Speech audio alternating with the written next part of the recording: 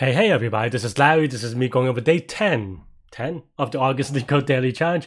For August, hit the like button, the subscribe button, join me on Discord. Let me know what you think about today's problem. I just want to someone on my Discord actually recently gave me a thing. So I started doing these Leetcode daily problems on April 1st, April Fool's Day, on 2020. That's when they start having them.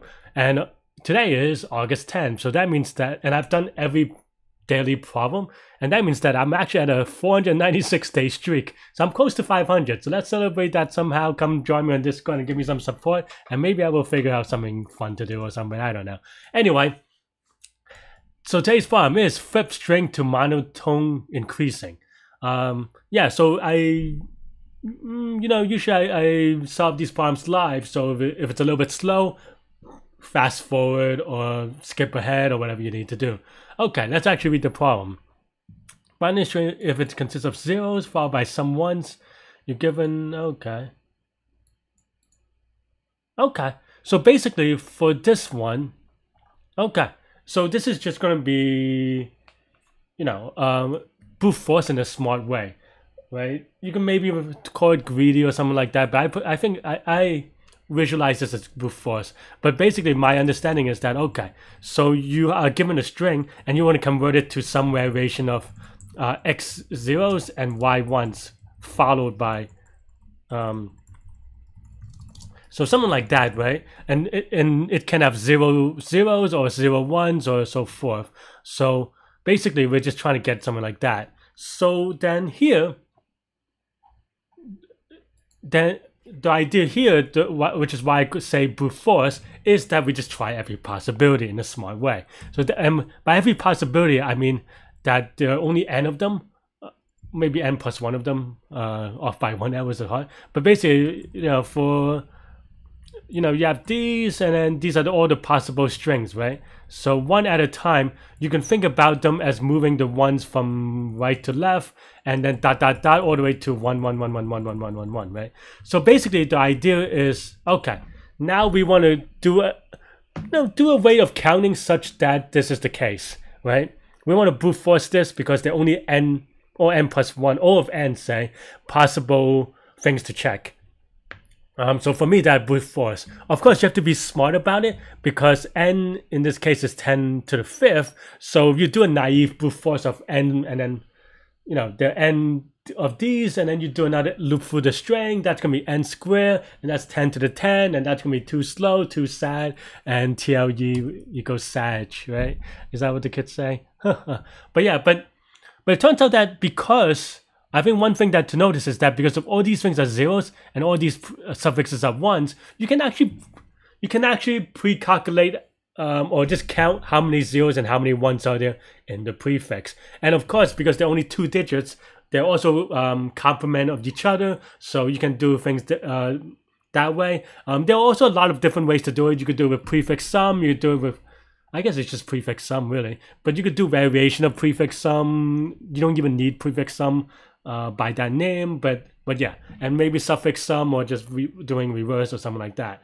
So let's get, okay, I know that I've been going fast, I have a lot of ideas, but that's basically it because, it's just about putting them together. Because basically, matching, let's take this one, say, that means that we want to say, okay, for here, we want to count how many ones are there in the prefix, right? Because for all those ones, we have to transform them to 0.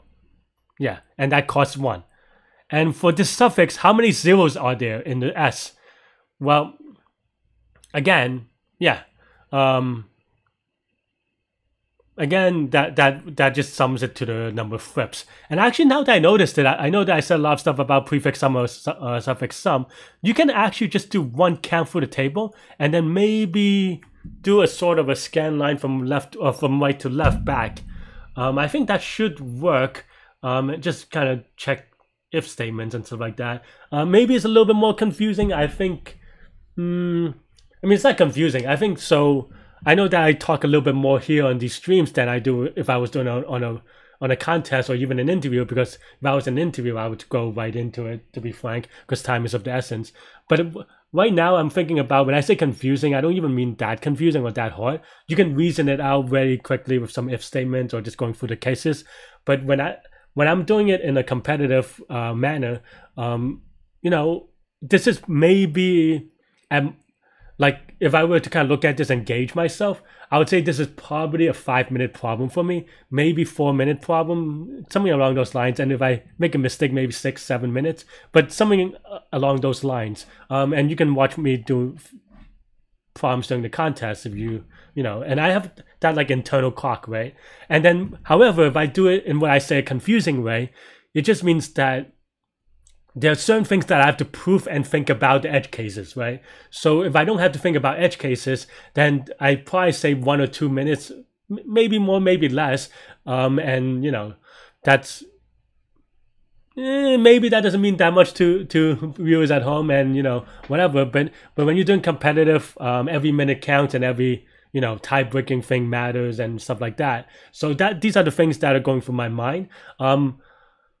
And that's why I like the prefix some version better, because it literally is this statement, right? So given you know, some zeros and ones, you literally just ask yourself, okay, you know, given that we have 7 zeros, how many ones are there, right? And given that there are, I don't know, 8 or 9 ones, how many zeros are there in S, right? That's an easy query with prefix sum that I'm very familiar with. Where on the other thing, where I don't know, if I'm doing transitions, I might have to worry about it a little bit more. Of like, okay, did I do this transition right? I could have typos, there are cases, and it's something that maybe I don't do as much with respect to coding familiarity. But that said, I think that's an O of 1 space solution, where prefix sum is an O of n space. So we definitely could go do that. So I know that I talk a bit here. And now for the purpose of learning, I'm going to try to do the O of 1 space. And I don't know, maybe I'm wrong. Maybe I could get this wrong. It's not impossible, but yeah. So basically, okay. So first, we want to start at this. We want to start at this comparison with this string, right? So how do we do that? Well, let's look at n is equal to s first, and then we just do maybe 1 is equal to 0, and then for x is equal to s. If x is equal to 1, and you can do this in a one-liner, I know, but I don't know. Okay, fine. Let's just do something like this. 1 for x in s, if x, something like this, right? You can do it in a couple of ways, but okay. So this counts the number of ones. I think even x dot count 1 maybe, like, or s, right? I think this is actually good. So yeah. Let me point it out. I don't know all the APIs, because I'm always jumping between like 4 or 5 languages, so I'm always not super sure about what the APIs are, to be honest. But I know what I want to do, just that sometimes it's not. Okay, so now this has the number of ones, right? And then now, okay, so we also keep track of a best answer, and we can actually start best off with the number of ones. And then now we want to shift this thing to 1 at a time, shift there, right? So now we just go for I in range of n minus 1, minus 1, minus 1. So then now what does that mean? Okay, so what this means is that if s of I is equal to, there are only 2 possibilities, right? So this is what I'm talking about, and that I have to kind of think about it slowly and deliberately. So okay, so if this is 0, okay, so we're now comparing this to this, right? So if s sub I has a 0 here, what does that mean? Well, that means that the ones are the same. And this is a little bit awkward. So let's just do, because ones is a little bit weird. Okay, let's also do zeros. Is equal to 0. Let's just say that in this case, zeros is the number of flips from 1 to 0, and ones is the number of flips from 0 to 1. And also at this point, to be honest, if I was doing it with prefix sum, I would be done by now. So this is why I, you know, maybe it takes another minute, but close to it, to be frank. because I've done prefix sum a lot. But yeah, so now if s is equal to 0, what does this mean to the states, right? Well, because in here, what does I represent for us? I represents the index in which now we're matching a 1. So if this was 0, that means that we have to flip this 0 to a 1, right? So that means that zeros increment by 1. Yeah. And then that's it, I think. Yeah, maybe that's it. Maybe that was not that hard. And then else if, well, I mean else, but this is if s of I is equal to 1, but I just want to do it for viewers at home to visualize. That means that if s is equal to 1, that means that we no longer have to convert a 0 to a 1. So you have something like this. And best is equal to min of zeros plus 1s and best. So I think maybe that's it. Maybe I was wrong on this in how I worried about the complexity. Well, let's take a look at some answers, some test cases before we say that. But yeah. But I would still admit that if I had done this, because this looks too easy almost, and to be honest, if I did it with prefix sum, I would have. It's all about confidence when you're doing on a contest. On an interview, you have 40 minutes or whatever, so you have time to kind of talk through all these things with your interviewer, and your interviewer will you're talking to them, you're communicating, and you're just going through different things, right? But yeah, so let's actually try more. But yeah, but during a contest, confidence is very important. So that's why I would have gone for the other one, because I would be more confident about that one. But here it looks just too like if I wrote this without any explanation, you might be like, hey, what did Larry do here, right? So I think that's kind of a little bit sketch, but let's give it a submit. Okay, it looks good. So yeah, I guess it wasn't that bad once you do a reasoning, but that is the point, right? Is that I have to slow down for the reasoning, and I don't trust this one that much, even though it turned out to be AC. Okay, so that's all I have for this one. Let's go over very quickly, even though I think I vaguely did.